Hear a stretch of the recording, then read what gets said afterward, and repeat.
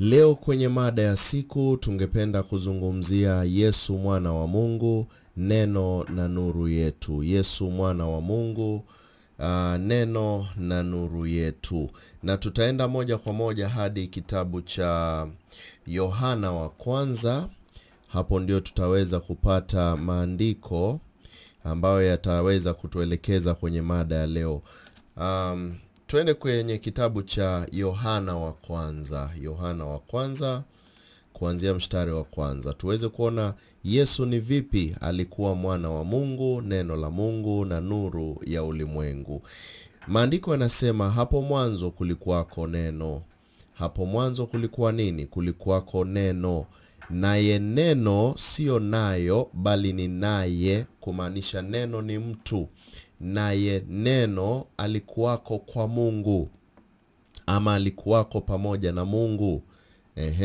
Naye neno alikuwa Mungu. Unaona, huyu ambaye anaitwa neno alikuwako pamoja na Mungu, alikuwako mwanzoni, na vile vile alikuwa Mungu. Hivyo kumaanisha watu wengi wamekuwa na debate, wanasema Yesu sio Mungu. Na leo ningependa tuweze kuchimba vikamilifu, tuweze kujua ni kweli Yesu ni Mungu, ni kweli Yesu ni mwana wa Mungu, ni kweli Yesu alikuwa mwanzoni, au walikuja tu kutuchanganya. Na ukielewa hii, ndugu yangu, na kuambia ukijua ukweli, ukweli utakuweka huru. Sasa tayari tumeona sehemu ya kwanza kuwa huyu ambaye anaitwa neno alikuwako kwa Mungu, na alikuwa mwanzoni, na alikuwa na Mungu.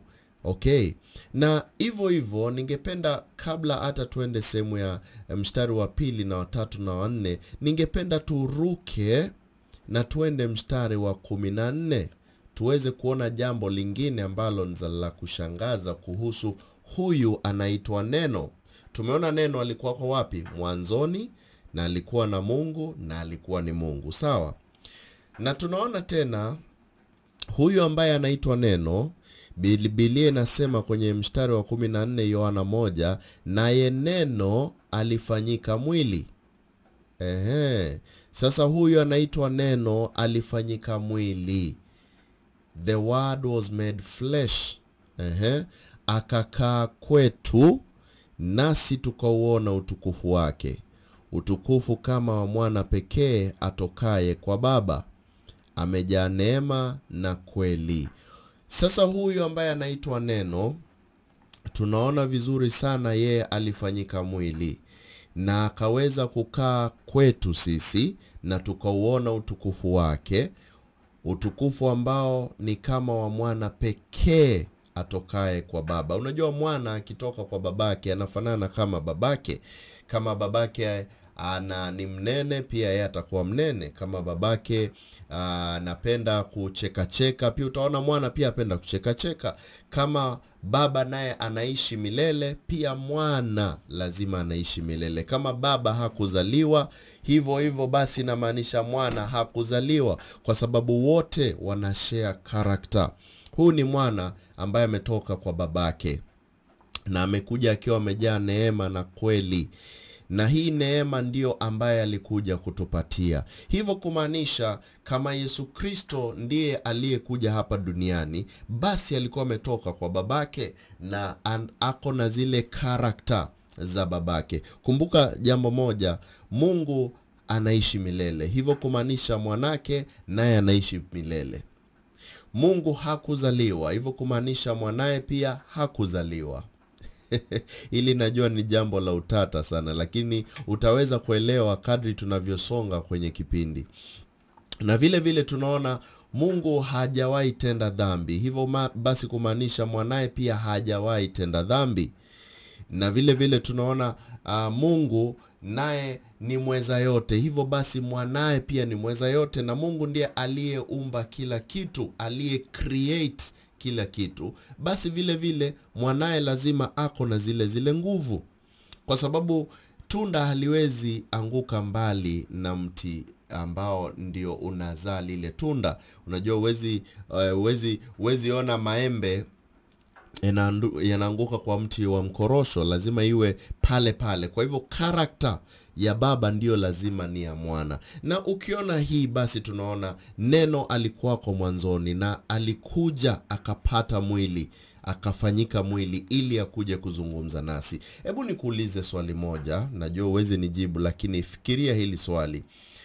Kwa nini Mungu hangeweza kuzungumza na mwanadamu na mwambie mwanadamu, hivi ndio utaweza kunifikia, sio lazima nije? Unajua Mungu angetumia namna zingine aweze kukomboa wanadamu, lakini haikuwezekana. Kwa sababu gani?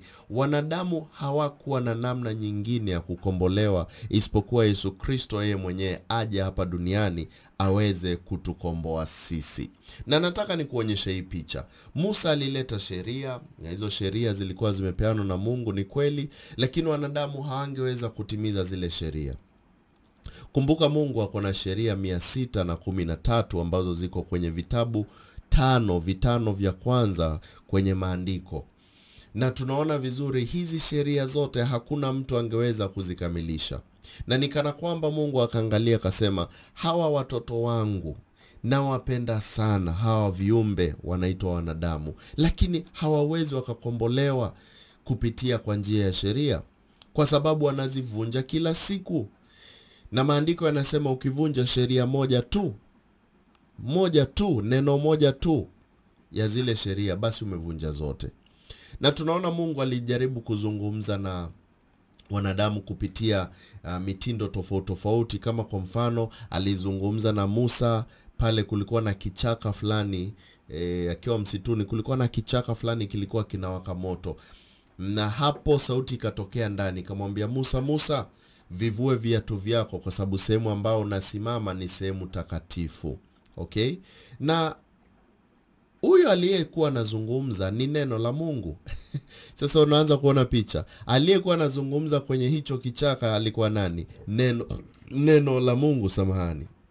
Na we mwenyewe ukiangalia vizuri uanze kuona neno la Mungu sehemu tofauti ambapo alikuwa anazungumza. Na neno la Mungu nimekuambia ni Yesu Kristo, sababu ndiye aliyekuja hapa ulimwengu akafanyika mwili na akakaa nasi. Tukamuona, tukaona utukufu wake. Of course sio sisi kizazi hiki, kwa sababu alikuwa miaka 2000 iliyopita. Tunapewa taarifa kuhusu vile alivyokuwa hapa na akaishi na wanadamu. Mababa zetu walimuona, wakala naye, wakanywa naye. Hivyo kumaanisha Mungu aliweza kufanyika mwili akaja hapa. Kumbuka kitu kimoja, sisi ni viumbe vya kiroho. Watu wanashangaa, Mungu anaweza vipi kufanyika mwili? Kumbuka kitu kimoja, sisi ni viumbe vya kiroho ambavyo viko na mwili. We are spirit beings with bodies. Wewe sio mwili ulio na roho, bali wewe ni roho aliye na mwili. There is a very big difference. Kwa hivyo ndivyo unaona mtu akifariki au unasikia naambiwa kuwa nendeni mkazike mwili wake. Hausikii watu wanasema nendeni mkamzike. Hapana, mkazike mwili wake, kwa sababu yeye ashaondoka kwa ule mwili. Kwa sababu mwili ulikuwa kama nguo tu, vazi la kuvalia hapa duniani ili aweze kuoperate, kwa sababu bila mwili hawezi ukaoperate chochote hapa ulimwenguni, unaelewa? Na kama vile unavyoona shati ya mtu fulani, unasema ile shati iko kwa kamba ni shati ya so and so. Hausemi ile shati ni mtu fulani, hapana. Hiyo ni shati yake. Hivyo vile huu mwili ni kitu tu ambacho Mungu alitupatia tuweze kufanya kazi hapa duniani. Na ndivyo pia Mungu pia ni roho, kumbuka hilo. Na alikuwa kwa mwanzoni na alikuwa amnaishi milele. Na vile sisi tutaishi milele. Of course hatuja kuwa tangia mwanzoni, we are not God, lakini already ukishazaliwa wewe unakuwa eternal being. Either ukimkubalia Mungu utaishi milele pamoja naye, usipomkubalia Mungu basi utaishi jehanamu milele na milele, kwa sababu haufi completely. Kwa wale ambao wanafikiria wakienda jehanamu watachomeka alafu waishe kabisa, hapana. Utakuwa pale milele na milele wachomeka.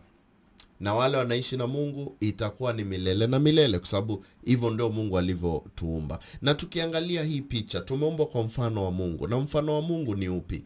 Mfano wa Mungu ni sehemu tatu. Sehemu ngapi? Sehemu tatu. Now, maandiko yanasema kuwa sisi tumeumbwa kama Mungu. Na ukiangalia vile wewe mwenyewe ulivyo, basi utaweza kuelewa Mungu yuko vipi.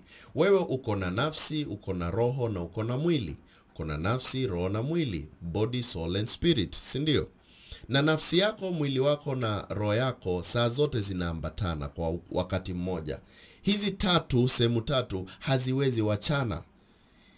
Huwezi kuja mahali tukinywa chai ukaniambia, ndugu yangu nimewacha nafsi yangu nyumbani lakini nimekuja na mwili tunywe chai. Uongo, haiwezi kuwa. Lazima hivi vitatu vinaambatana kwa wakati mmoja. Lakini Mungu sio hivyo. Mungu anaweza akajiseparate sehemu zake tatu, sababu Mungu pia naye ni mmoja lakini ana sehemu tatu.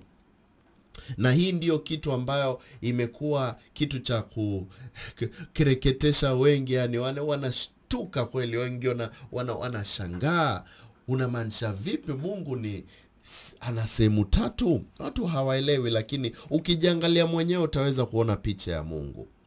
Mungu ako na sehemu tatu. Kuna Mungu Baba, Mungu Mwana na Mungu Roho Mtakatifu, ama Mungu Nafsi, Mungu Neno na Mungu Roho. Unaelewa? Sehemu tatu. Sasa Mungu Nafsi ni nani? Mungu Baba. Mungu Baba ndiyo nafsi, Nafsi ni nini? Nafsi ni emotions, free will na emotions, free will na mind, akili, na ile inaitwa nini? Free will ni ile ability ya kuweza ku make choice. Unaona, unaweza chagua hii usichague ile. Mungu Baba ako na hiyo ability ya kuchagua ukweli na kuchukia dhambi, kukataa hii na kuchukua ile. Kwa hivyo ako na free will, God the Father, na ako na emotions. Mungu anafurahi, Mungu anakasirika, ako na emotions. Na vile vile Mungu ni mind. So hizi tatu zinafanya soul, ile tunaita nafsi. Unaelewa hapo?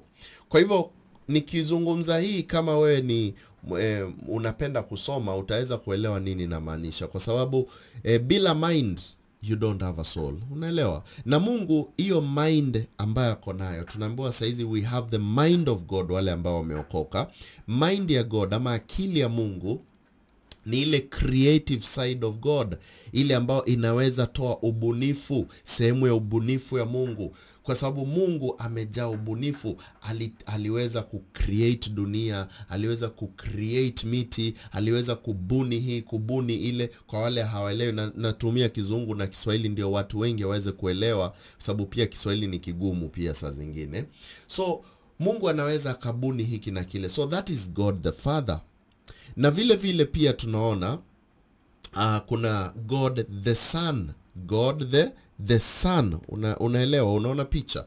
So God the Son, picha ambayo unafaa pia uelewe ni God the Son naye ni neno la Mungu. Neno la Mungu ambalo lilifanywa mwili.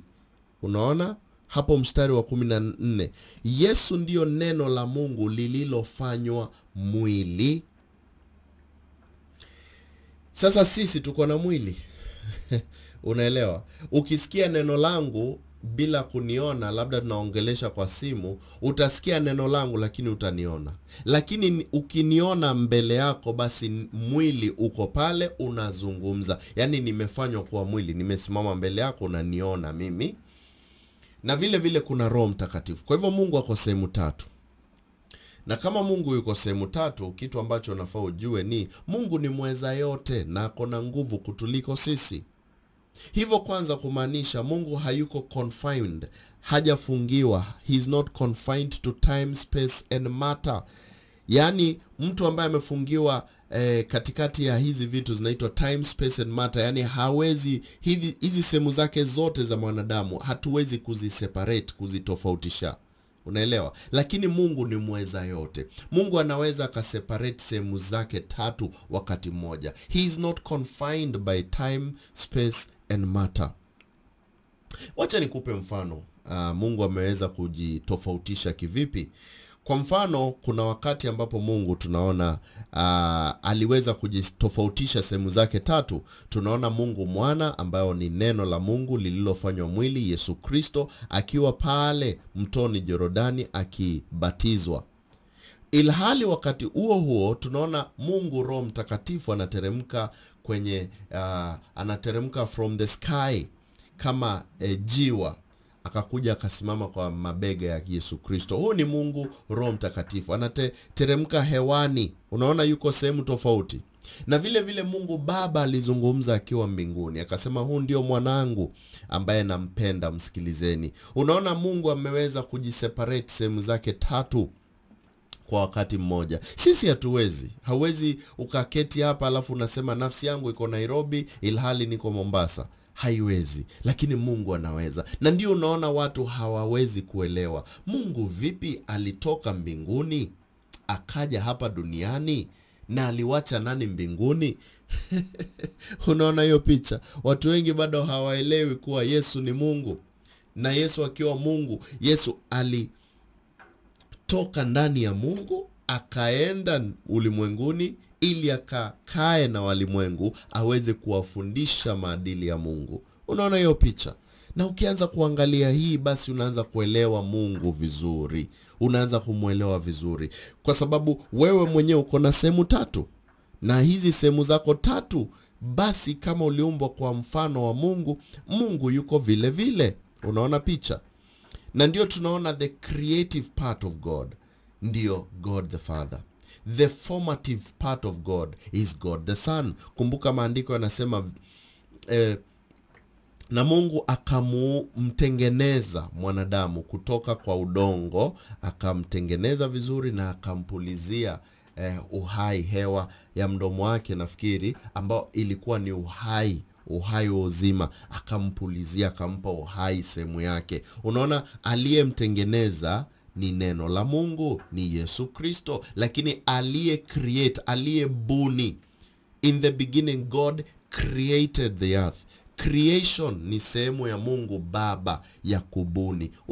Unaona vile ina synchronize. Ni kama vile nikikwambia naomba unisaidie na maji ninywe, na unanipatilishia glasi, unanipa glasi na kunywa, iko na maji na kunywa mimi mwenyewe. Sasa huwa sio maneno yangu tu yametoka yakiitisha maji. Lazima akili yangu imefikiria ikasema nasikia nahitaji kunywa maji. Kwa hivyo akili yangu imeambia neno langu, neno zungumza, sema unahitaji maji. Unaona vile coordination inafanywa. Na ndio unaona Yesu Kristo alisema chochote ninachozungumza lazima kinatoka kwa babangu. Sifanyi chochote ila kile babangu ameniambia nifanye. I cannot say anything but what the Father has told me to say. Unaona hiyo picha? Ukianza kuona hiyo picha, basi unaanza kuelewa hizi sehemu tatu za Mungu na sehemu tatu za sisi binadamu. Na unaanza kuelewa Yesu Kristo kwa kweli ni Mungu. He is God himself. Okay?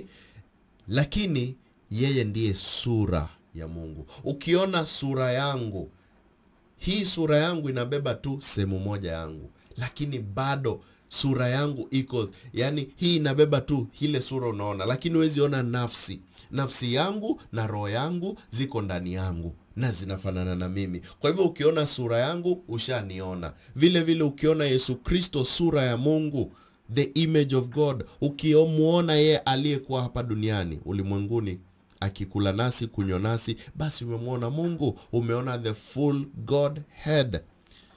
Sijui kama unanipata msikilizaji, na kama unanipata nataka nije sehemu ya pili niweze kukuelezea hata zaidi, uweze kujua kwa nini Yesu aliitwa nuru ya ulimwengu, kwa nini aliitwa nuru ya ulimwengu, na hata zaidi kutakuwa na mambo mengi ambayo naenda kuzungumza kabisa. Kwa hivyo usiondoke kwenye kipindi, keti pamoja nami na usiondoke.